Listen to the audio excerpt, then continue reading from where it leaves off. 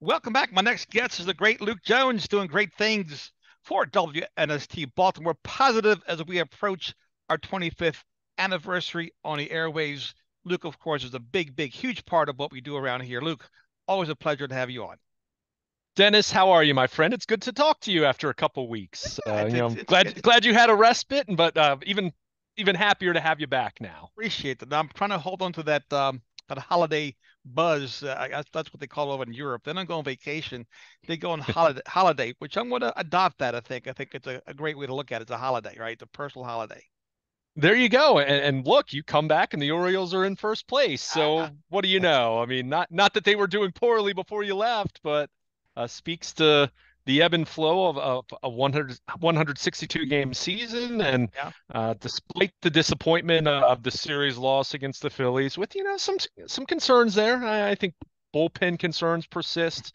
I think you could still certainly make an argument for another starting pitcher addition, especially when you question, is Tyler Wells tiring a little bit? Kyle Bradish is going to be up around a career high in innings. All these young pitchers are really kind of maxing out or will be over the next couple months. So you have that. You have the injury, not just to Cedric Mullins coming out of the All-Star break, but now Aaron Hicks on the IL.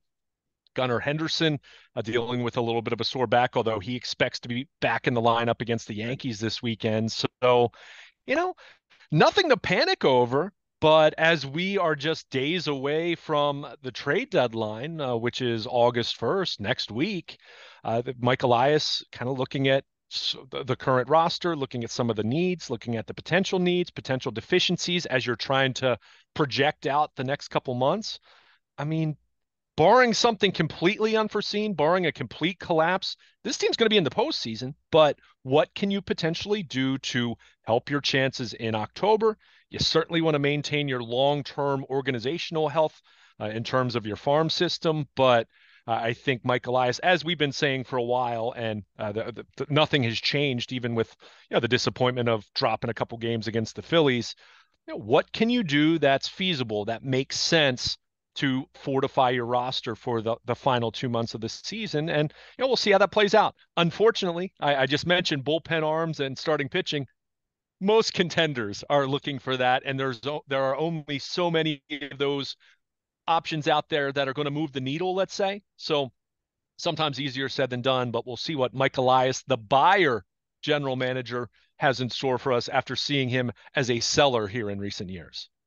Look, the frustration for me with this club is, particularly in the series against the Phillies, is those last two games were winnable. But on the other hand, when you're winning a lot of one-run games, you're going to be in that position where sometimes in the last Yeah. inning or two, the game gets away from you. But the overall body of work certainly is there, right? Still leading the division over the Rays. Big weekend against the Yankees. I saw a memo that the parking is sold out. They have an event at the CFG Arena Saturday night. So Baltimore is going to be really hopping with people this weekend. No question about it. And I'm really glad that you brought up the point about when you play so many close games, when you play so many one-run games. I mean, the Orioles this year, 19 and 10 in one-run games. It feels like they should have more than that. It feels like they should have more than 29 one-run games that they've played this year. But it just speaks to how well they've done in those close games. But the reality is, Dennis, and this is when we get into analytics and trying to see where a team is, where it's going. The Orioles have played a lot of close games, and history bears out that over the course of a long season, even the best teams are generally going to be closer to 500 in that category. So that's not to say to worry about the Orioles per se, but it's to put in the proper context what happened the last couple nights against the Phillies. I mean, for me, it was really game two of the series where, Brandon Hyde stayed away from Felix Bautista in the ninth inning, wanted to give him back-to-back off nights, and Yennier Cano struggled. Jorge Mateo had a critical misplay that has a lot of fans up in arms in terms of his roster spot, but I go back to early in that game. They had a bases loaded, no out situation against Taijuan Walker where they really could have opened up a big lead, They and they did. squandered it. Did. So you have to look at the game in its entirety, right? I mean, it's easy to point to what happens in the eighth and ninth inning. And certainly, I've been saying this for a while. I want to see this team add more bullpen pieces. And, Fujinami had a really encouraging outing on Tuesday night. Hopefully there's more of that. The kid, he's not a kid. He's 29 years old, the Japanese right-hander. He's got a good arm. It I does. don't think there's any doubting that, but the consistency is the question. So would love to see them add another high leverage reliever with some closing experience. I mean, David Robertson is one name that's expected to be out on the market and available. He's done it for a long time. I don't think it would cost a lot in terms of prospects to get him.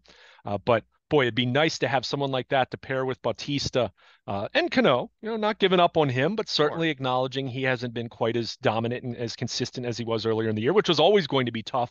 But another arm that you can count on in the late innings, and on those nights when Felix Bautista isn't available, hand the reins over to that individual. So it doesn't have to be David Robertson. That's just one name that's out there of several who have some closing experience, and he has playoff experience as well. So, but again, go back to what happened earlier in the game. On that night, they had a chance to really open up a pretty sizable lead against the Phillies starter, and they didn't get the job done, and they let Philadelphia hang around. And again, close games, you're going to be on the wrong end of some of those. And certainly the Orioles saw that the last couple nights. But let's also keep in mind, still have the best record in the American League and still in first place in the AL. So the reality is no team's perfect, and every team goes through losses, especially in a sport like football or Sure. baseball, unlike football, where, you might go 15-2 in your best season or something like that. But, it's just, like I said, the ebb and flow of what happens over 162. But I do think this series loss to the Phillies probably did magnify a little bit of the urgency that I think they should have been feeling all along in terms of trying to add another piece or two at the trade deadline to help your chances come October. Look, as I've watched probably more games this season than in the last decade, uh, what's obvious to me is the need for the electronic umpire to make its appearance sooner rather than later. Some of these calls, and I get it, the guys are throwing the ball 98, 100 miles an hour.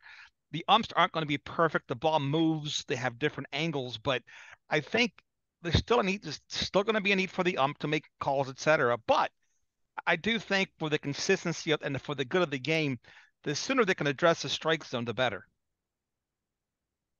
Yeah, I think there's absolutely merit to that. And you know me, Dennis, I'm not someone who likes to get into officiating in any Understood. sport that Understood. much because no, I'm just saying in a general sense. But and I don't have data to reinforce this, but it does feel, at least anecdotally, at least for me watching games on a daily basis, it does feel like there's been a little less consistency than even the last several years. And look, there's technology that's been in place to evaluate home plate umpires, ball strike calls.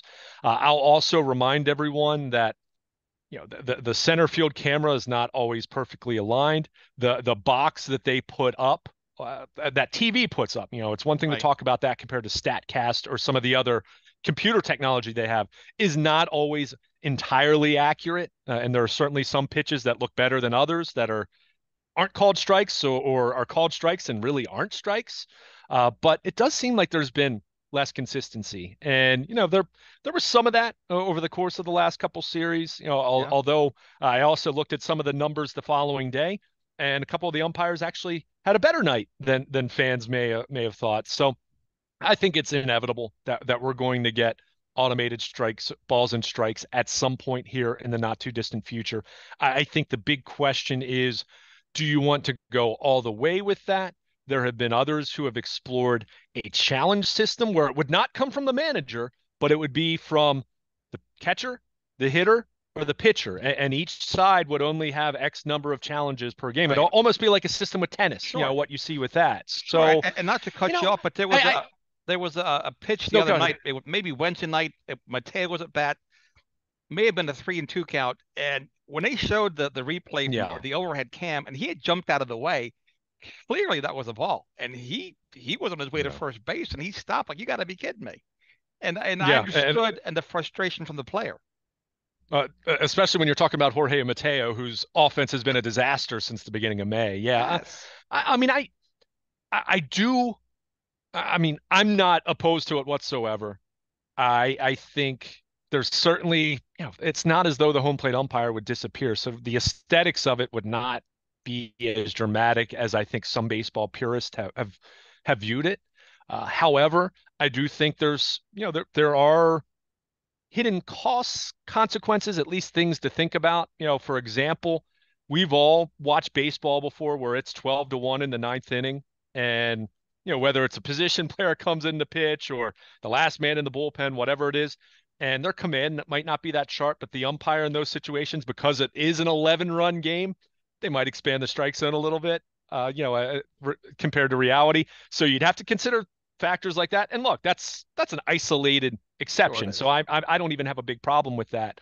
But there, what we've seen with minor leagues where the automated system has been in place is that fundamentally it is a little bit different in terms of what a strike is compared to even what who we have regarded as the best of the best umpires calling balls and strikes.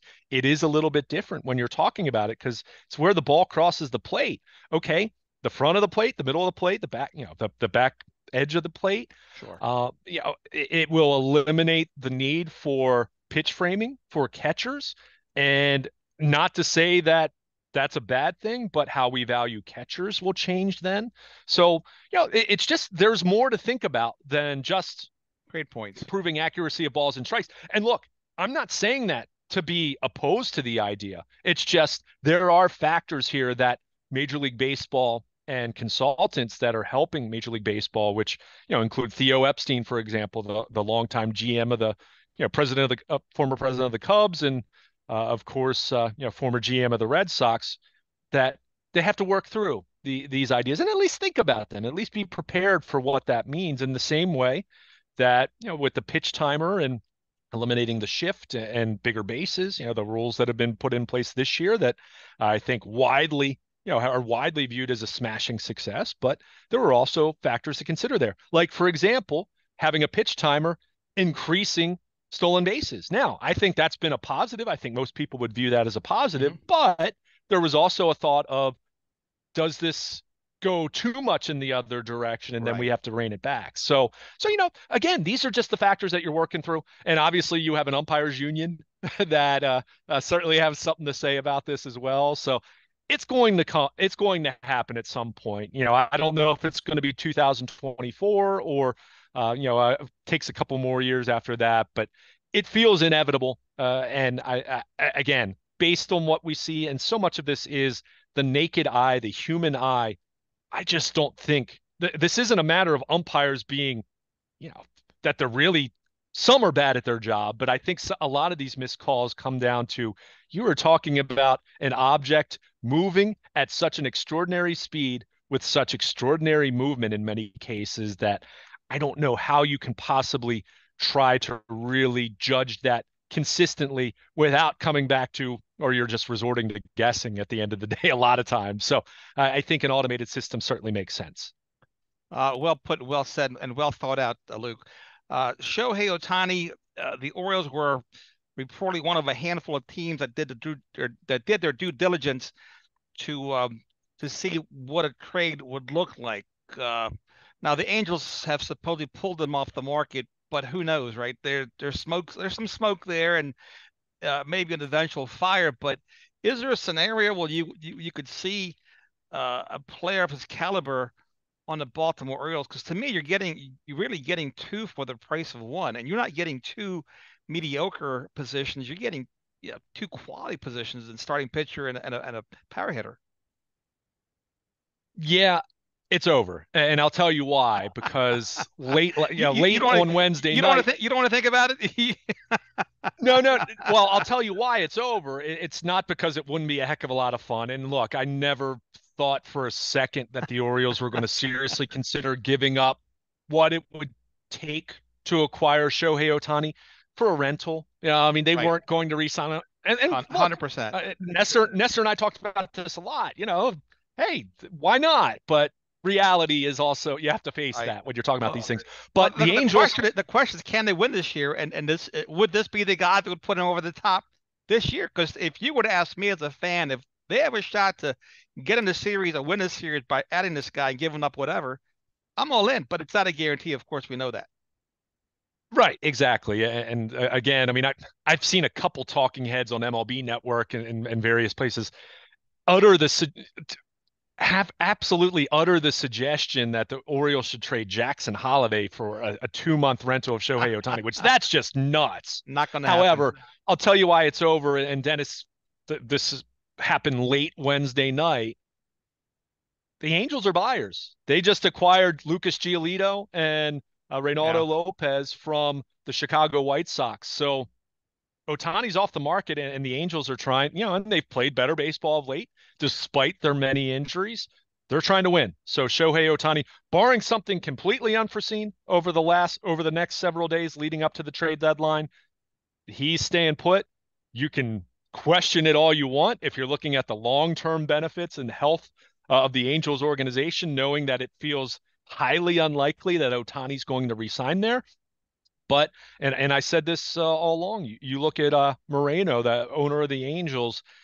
He's a very very proud individual in terms of wanting to try to bring a winner to the Angels. I mean, it's been 21 years since they've won a World Series, and we've talked so much in recent years about how they've squandered Mike Trout and now Shohei Ohtani as well.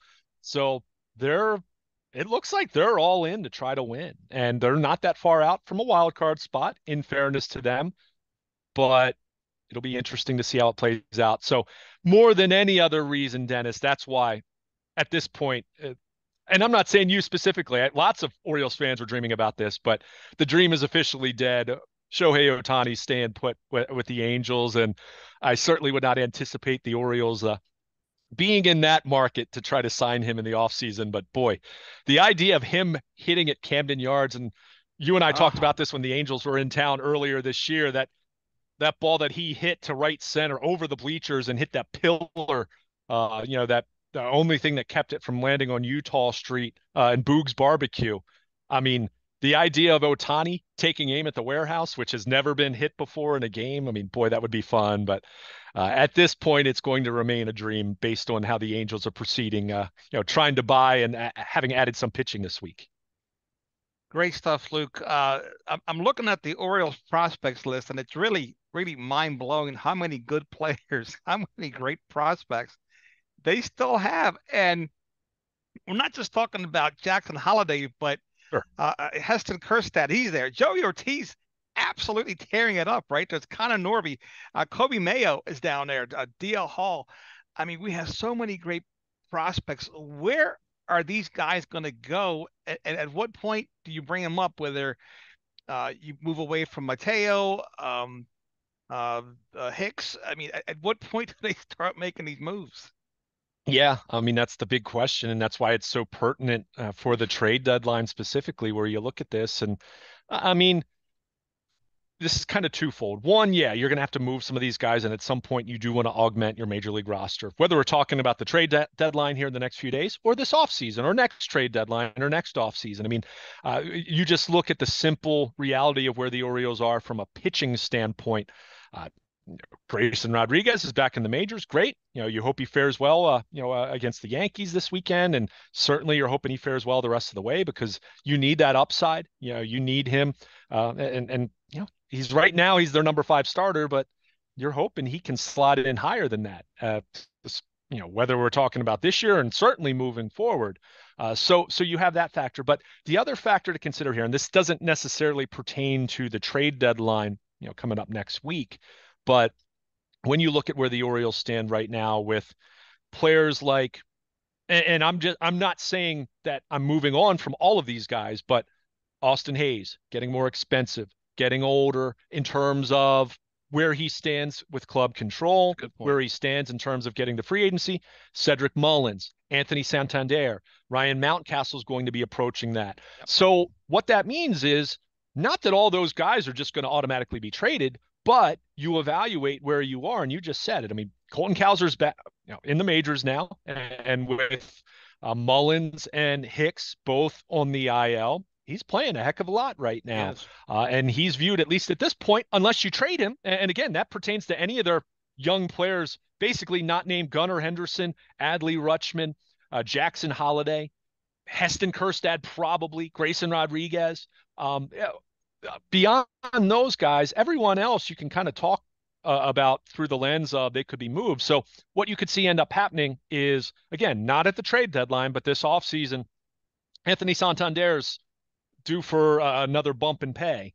But you have these young options who you're actually, if you're an organization worth its salt and you have the conviction in the players that you've picked and developed, you're hoping has a higher ceiling and is younger than him. So what you can then do is perhaps you trade Santander with one or two of these prospects that you reeled off, and maybe you go get a starting pitcher in the winter, or you go get something else that you need over the winter. So that's where you're looking at it. I mean, you're looking in the short term. You're looking at what you can do to improve your chances for the rest of this season. And absolutely, I absolutely want to see Mike Elias be prudent and be responsible about it. Don't be reckless and giving up the farm. But if there's a deal or two that makes sense, absolutely pull the trigger. But then when you're talking about all these prospects, you get into the offseason, you get into where you are with some of your other players, where they are with arbitration. We know there's no salary cap, but the reality is you're also not going to pay everyone long term. Just like we see with the NFL, you pick your players that you consider to be your core guys, and then other guys, you either trade them or they move on and you get compensatory pick compensation. So that's kind of where they are. But you're absolutely right. You look at the system right now, and a player like Connor Norby, I don't know where he's going to play. Right. Joey Ortiz. One theory I've had about him and why he played so little when he was in the minors, or when he was in the majors earlier this season, and why they've held on to Mateo as long as they have, is one, they're hoping to untap the Mateo that we saw in April and at times last year. But I mean, 3 months into this thing, at some point, it's just like, he's 28. This is who he is. Yeah. But my theory on kind of hiding Ortiz the way they did is I wonder if he's the guy that they kind of view, and he's a top 100 prospect in all of baseball. Yes. Maybe he's a guy that they kind of earmark to say, this is probably going to be one of our big pieces that we're willing to deal if the right pitcher or the right piece is out there in a trade at the deadline. Now, I could be totally wrong about that, and by the time you and I, by the time someone's listening to this conversation, maybe they brought up Joey Ortiz and DFA'd Mateo. But you just look at these guys, and your point's well taken. On the pitching side, not so much, right? I mean, they need more pitching, and Cade Povich, and if DL Hall ever gets right physically, we'll see those guys in the majors. But on the position player side, boy, there are so many names, and we know not all of them are going to work out. I mean, Kyle Stowers, even though it wasn't a long addition in the major leagues, but he really struggled. And, at this point, you don't really view him through the same lens as we did a year ago at this time. So not everyone is going to pan out, but with the sheer numbers that you have in your system, you're going to have to make some moves. Now, again, that doesn't mean you should do all of it by August 1st. Certainly you don't want to go make a bad deal just for the sake of making a deal, but something's going to have to give at some point. And let's keep in mind, this is a good problem to have. These are good problems to have when you have too many young players. So it'll be fascinating to see how Mike Elias approaches these next few days. And I'm really interested to see, assuming, let's just make an assumption that the Orioles don't win the World Series. They go to the playoffs. Maybe they win a series, but they're eliminated because that's kind of how it works. There are no guarantees, even if you're the best team in the league. But I'll be fascinated to see what that means for the Orioles moving forward this offseason after having the year they've had and knowing that they've got this crunch and these players at AAA that, frankly, not everyone's going to be able to play in the majors for the Orioles. So how do you proceed? And that's where I think you could see a mix of them moving on from a veteran or two in the right trade, promoting from within, and, it's kind of the roster turn that the Orioles have talked a lot about wanting to be like the Tampa Bay Rays, quite frankly. And I very much hope that the difference will be a willingness to spend more in terms of major league payroll to keep some of your young stars long-term. And look, that gets into John Angelos, ownership, the long-term lease, all the different things we've talked about off the field. But in terms of how the Rays have approached their farm system and drafting and developing, and also international prospects, which the Orioles remain a work in progress in, but are at Sure. least dipping their toes into that after not even trying for years and years and years. There's going to be some churn. There are going to be players that fans are going to get attached to that are end up being moved at some point in time. But you could say the same thing about the Ravens, right? I mean, we can all remember players that they've moved on from that seemed like a really big deal at the time, but in most cases, they ended up being fine long term. So I think the Orioles are, going to be approaching that period of time more so in the offseason. But again, we'll kind of see what moves are made here in the coming days. Great stuff, Luke.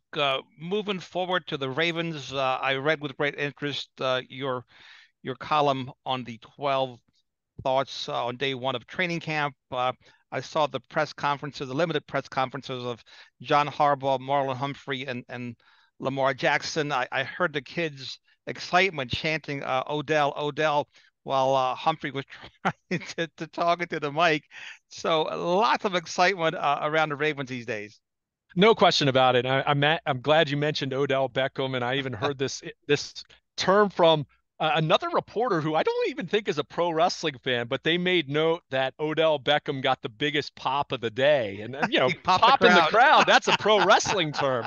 So I was into He that. did. But He did. yeah, the reaction to Beckham, and I can't say I was stunned by this, but maybe to the degree that we heard, and look, it was also the first day, lots of kids out there, but the reaction to him certainly reinforces some of those perceptions out there that the Ravens spent the amount that they did. And let's be clear, they overpaid for Odell Oh, Beckham Jr. They did. There's no question about it. Even if you're 100% all in on the move, I yep. think you acknowledge that. But I think this went beyond even appeasing Lamar Jackson, even having an optimistic outlook on what he can still bring to the field, even with his injuries and his history and two ACL surgeries in the last 3 years. But I think there was another side to this when you consider OBJ's influence from a social media standpoint. Go look and see how many followers he has on Instagram, for example. It's stunning. Well, when you look at those factors, and look, I'm not saying that should be, No, but he's a that rock. shouldn't drive your roster decisions, but But he's a that's rock part of it. star. In the same way that Yeah.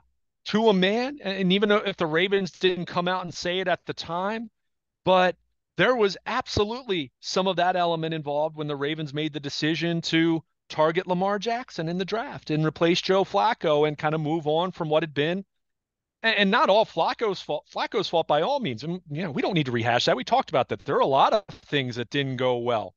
From management on down for the post Super Bowl 47 Flacco era of Ravens football. But there was absolutely some appeal to, hey, draft this kid that's this amazing athlete. We can he's not going to go in the top 5 or the top 10. I mean, the Ravens passed on him once, as we remember. But there was some, the flavor, so to speak, of drafting a young quarterback with that kind of swagger, the fact that he'd won a Heisman Trophy, the fact that he was such an electrifying player at Louisville. I think there's some of those same elements at work here when the Ravens and Steve Bisciotti, who we know got directly involved in this negotiation, targeted Odell Beckham Jr. Now, Odell's not a kid coming out of college, and I think it's very important to recognize that he's not the guy that he was with the New York Sure. Giants, and I don't think the Ravens think that either. But as long as he can be a productive player for them, as long as he can be a positive on the field and get along with everyone in the locker room, and we know that there's a history of some baggage, at least perceived. How much of it was perception versus reality. I think you'll find lots of players that will vouch for Beckham being a good teammate, but you'll find some other guys who would say not so much. So we'll see how that plays out. But there was definitely an off the field element here. And keep in mind that signing occurred at a time when Lamar Jackson had still not been signed long term. Yep. Season ticket sales, from what I understand at that point in time, were lagging a little more than Flat. maybe the Ravens anticipated.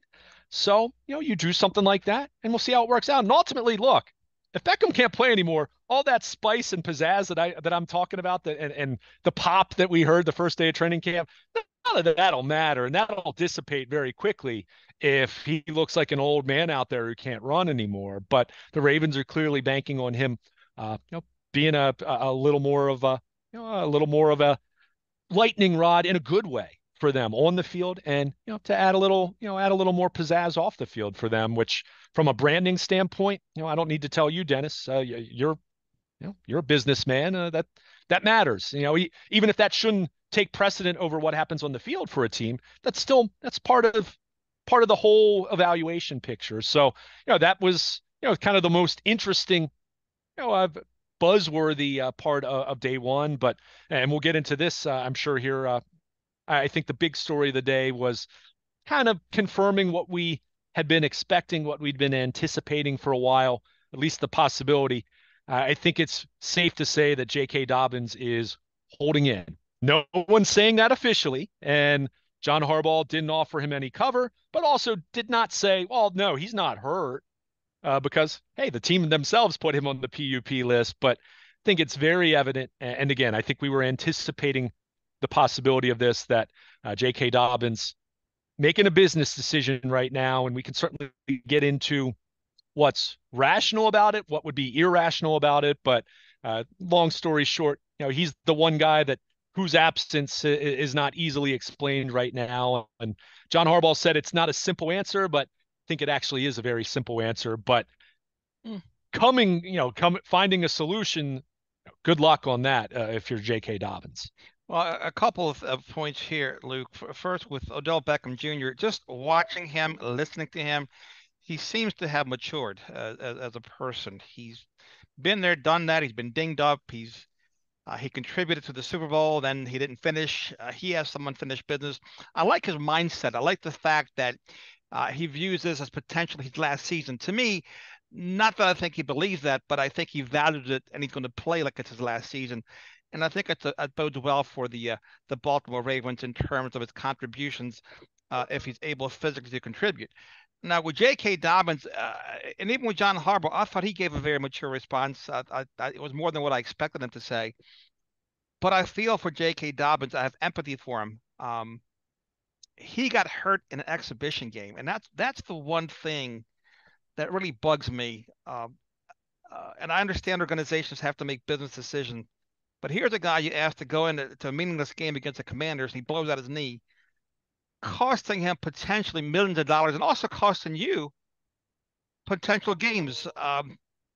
Look, and it was in a year where I believe Gus Edwards and Marcus Peters got hurt on back-to-back non-contact plays. So I get that injuries can happen, but for J.K. to get hurt in a meaningless game really rubs me the wrong way. To not really try to make an effort of some type, not saying that they're not, but to try to accommodate the young man, because I'm a huge J.K. Dobbins fan. Yeah. I'm not saying they got to break open the piggy bank, but to me, right. As an owner, as a general manager, as a head coach, I would have to have empathy for this guy, because he's a dog. I mean, you can tell he loves football. He had a ton of carries in college. I guarantee he had a ton of carries in high school and maybe Pee Wee ball. He's got some tread on him, but they're a lot better when he's on the field than when he's not. And I wouldn't blame him if he didn't play until game one, whatever the consequence. Well, I think that would be foolish of him to hold out if he's only going to show up the first week, because he's putting himself in bad position to not have a great season. He is, but I don't see an upside to him practicing, going through training camp. Even if he has a hell of a year, Luke, the market for running backs has been greatly diminished, right? It's not going to be a great market for him next year either. Well, but I feel like some of what you just said, Dennis, if I'm the Ravens, that's why I'm not in any hurry to pay him long term. I don't disagree with you. Yeah, I'm telling you, if I'm the Ravens, I'm not so sure that I would just do more for him, a little bit more than any other running back in this position, given the fact that my head coach, which I love John Harbaugh, but in retrospect, in hindsight, I don't know that I would ever play any of my starters in the pre. If I know what they can do, right? And believe me, year two, we knew what J.K. Dobbins was capable of. There was no need for him to get out there, show what he can do. And to me, the preseason game should be for street free agents, late round draft picks, guys that you're trying to fill roster holes with. Maybe get your backup quarterback some work, but not your starters. I hear you on that, and I think the Ravens They've learned their lesson in that way. But I will say this. I mean, let's also not pretend like playing starters in the preseason is some unheard of, No, absolutely not. so far out in left field kind of concept that, I mean, Andy Reid still plays starters or has in recent Look, years, even I since then. hear you. I So, hear you. so I hear everything you're saying. I think for me, it's very simple. I can empathize with J.K. Dobbins, but I don't think the Ravens wronged him. We can agree or disagree whether that was smart to do, but I don't think this was some egregious thing that they did where they just didn't care about the Oh kid or no, anything I'm not like that. suggesting that. Right, right. I'm just So saying that I like to see some, and again, maybe it's there, maybe we're not seeing it, but I like to see some empathy towards him instead of it just a cut and dry business deal. This is it. yeah, You've had I two knee just injuries and blah blah blah. Um, Not saying even if he was completely healthy, we would still be in the same situations. I still don't well, and think. that's right, Yeah, right. I think that's. Go ahead. Sorry. no, I don't think it would change the market value a whole lot. I just don't. I think it's a cop out to say that because the fact of the matter is, even if you'd never been hurt before, his market value still wouldn't be what he wanted. No Well, I different than agree with Saquon that, but Barkley or Josh Jacobs or the rest of the guys, Austin Eckler. All the guys are on a Zoom call a few days ago. right, but I mean, his injury history does affect his market value because I don't, when you have that kind of a serious knee injury, I don't know how you're going to hold up. And you look at Todd Gurley for example. Todd Gurley's a So, big reason why but we're in this position today with the running backs. He's a big one. I mean, I just I'm empathetic to these running backs. I am, but I also, if I'm a fan of a team, I also don't want my team to arbitrarily ignore the market just because I empathize but because we're not the difference here, Dennis. If this were Major League Baseball and you could just spend as much as you wanted, then I'd hear that argument way more. But you have a I hear you. finite number of resources in which you can spend. So it's like, okay, running backs deserve more. So who gets less then? Quarterbacks? Well, quarterbacks are way more valuable than running backs. Lamar Jackson's so much more important to this team than J.K. Dobbins. And, you know, just about every single team that's worth its salt says the same thing about their quarterback compared to a running back. I think the only factor that's at work here, and I think you and I actually agree on this point because you alluded to it, and I'm going to say this now. This hold in is not going to get J.K. Dobbins an extra dime from the Ravens. It's not. Of course not. I don't think it's going to. They're not going to trade them. They're playing nice, unlike Jim Irsay going on Twitter and Oh talking my about God, what Jonathan an Taylor, idiot! which that's dumb. I mean, you can feel Ah, that way. And look, what he said isn't necessarily wrong. This is agreed. very much a CBA issue, and players or the NFLPA Why has say been anything? criticized. What an embarrassment! Why say Sure, anything? Why sure, alienate exactly. your players, your locker room? He is. This is for a team that won 4 games last year. What Right. do you think the morale is? Well, You just destroyed your and running back hired room. Jeff Saturday as their interim coach, Oh but my that. Lord! You've got to. So, but, Thank God they moved away from us back in 80, 83, whatever the year was. Thank God. what I will say with J.K. Dobbins, to me, the only logical way to look at this point, and I think he and his representation, I mean, if they're not facing reality at this point, I mean, look what happened with Saquon Barkley. The running backs had the big Zoom call, and basically a few days later, the Giants basically found some loose change in their couch and said, "Here, we'll give you this," and he signed. And look, Barkley did what he had to do there, and I'm not even saying that was wrong That's for him right. to do it, but it just speaks to the lack of leverage. I think the only way that this makes sense for J.K. Dobbins, and I think this is where fans, and I think the team, at least at the moment, need to keep level heads about this, is if Dobbins is looking at this and saying, I'm going to try to reduce my perceived risk in taking part in a full training camp.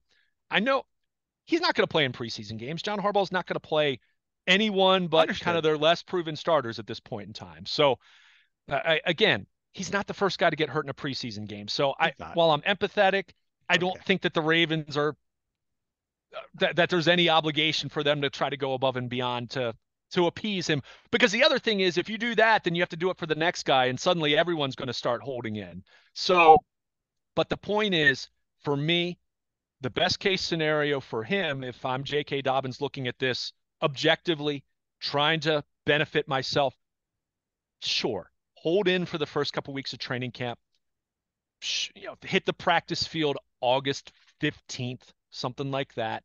Still gives you close to a month to get ready. You've mitigated some of the early camp risk, Sure.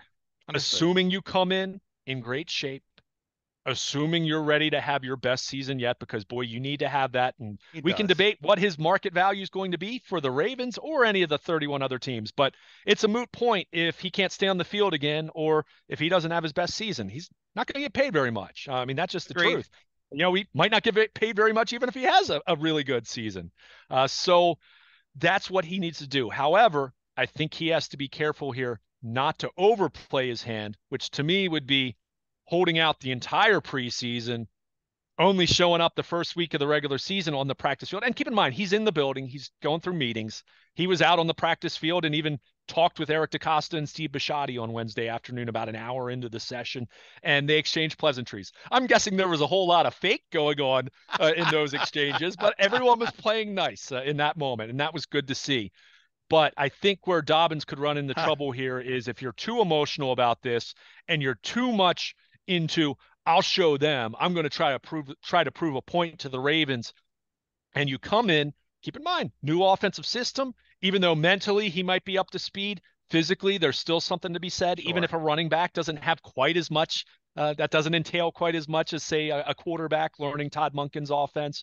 But if he comes in onto the practice field too late, gets hurt, isn't in the best football shape, and doesn't have the best season, then I think this will look like a severe misfire. And I think perception of him will also not look as good from the Ravens perspective or other teams. So I think the middle road here is, again, you kind of view him as the Ravens have handled some of their guys coming off injuries, like they did Dobbins last summer, for example, where you say, you know what, as long as he's out there by August 15th, you'll ramp him up. He'll do limited reps early on, and then you just ramp it up. He'll have plenty of time to be ready for the start of the regular season. But again, that's also acknowledging Dobbins is putting a lot on himself, because when you do something like that, it's not just that you open yourself up for scrutiny with the organization, but let's also keep in mind, Dennis, and look, Lamar Jackson said all the right things yesterday, and Lamar's no secret, obvious, or no stranger to contract situations, but J.K. Dobbins is contractually obligated to be out there if he actually is Understood. healthy. And all of his teammates are out there practicing in the Yeah. hot sun in Owings Mills. So I do think if you're him, and not that I would anticipate it causes this major rift or breaks apart the locker room. I mean, it's not the franchise quarterback after all. It's a running back. And I say that not to try to be disparaging, but the league is showing you how they value the position. It's just the truth. But you do wonder if this stretches out too long, where he's sitting out the entire preseason and not on the practice field until Yep. September 2nd. Then I think how the organization feels, and yes, at least how some of his teammates would feel about that would be much different than what we're talking about today. So I don't think this is a big deal, a colossal bad deal right now for the Ravens, but I do think it has the potential to, if this does stretch longer past, say, the middle of August, where, if he's on the field by then, and look, maybe he's on the field 3 days from now, and maybe maybe this turns into the Saquon Barkley thing all over again, where Barkley kind of realized, I don't have any leverage. Maybe Dobbins will say that, and we know he likes to compete and he loves to play football. But that's where I would say, there is a cautionary tale side to this, where if you wait too long, if you don't come on, if you're not onto the practice field in shape and you get hurt, or if you don't have the best season, even if that's not, even if it's more the offensive line or more other elements at work, that you're not going to be viewed through a very favorable lens by the organization, by some of your teammates, and certainly by the 31 other teams, as we're already talking about what's a very tepid market for running backs. So I just think that's the factor to acknowledge here, even if you're understanding and empathizing where Dobbins is coming from a business side. Well, as a former high school and college running back, I have strong thoughts on this subject. There's more meat on this bone, and our listeners are lucky, or maybe you're lucky that I'm up against the clock. But we'll pick this up next week because I'm not done talking about this. So Luke, please tell us what's going on over there at WNST, all the great stuff that you do, your blog and everything else that you do for Baltimore Positive, WNST 1570 AM. Absolutely. I encourage everyone to follow us at WNST and myself personally at Baltimore Luke on various social media outlets, Twitter, Threads, you name it, Facebook, of course. Check out my blog at baltimorepositive.com, sponsored by Coons for Baltimore. My latest 12 Ravens thoughts. Every practice I attend, the goal is to offer my 12 thoughts, which are largely observations, also with some news items mixed in there. So you can check that out at baltimorepositive.com. Check out my column at baltimorepositive.com, currently on the J.K. Dobbins situation, which I touched on a lot of what I just mentioned.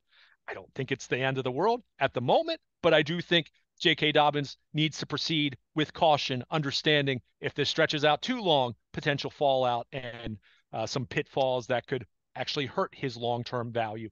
So you check that out at baltimorepositive.com. You want to be on the WNST Baltimore Positive Text Service, sponsored by Coons Florida Baltimore. Any significant local sports news sent directly to your mobile device, whether it's a Ravens roster move, whether it is an Orioles trade between now and August 1st, any significant local sports news sent directly to your mobile device. And of course, anything throughout the week on AM 1570 with Nestor. Any Ravens players and coaches interviews from Owings Mills as training camp is underway. Any Orioles, Brandon Hyde, players from the clubhouse, coaches, what have you. Any of that, you can check it out at baltimorepositive.com. Luke, as always, I appreciate you. I don't know if you can see my sign here. It says Team JK. I might leave that up there, but thank you for all you do. I miss talking to you. I'm glad we caught up. We still have some meat on the table here, so we'll pick it up again next week. I appreciate you. Absolutely. Next week at this time, we'll be full blow into training camp. The pads will be on, so we'll have more to talk about there. And on the Orioles side, trade deadline. What happened, what didn't happen, and we'll see what that means for the Orioles the rest of the way. So looking forward to it, Dennis. All right, my friend. Stay well. There he goes, Luke Jones here, 1570 AM, Baltimore Positive, celebrating our 25th year on the air. We'll take a quick break and come back right after this.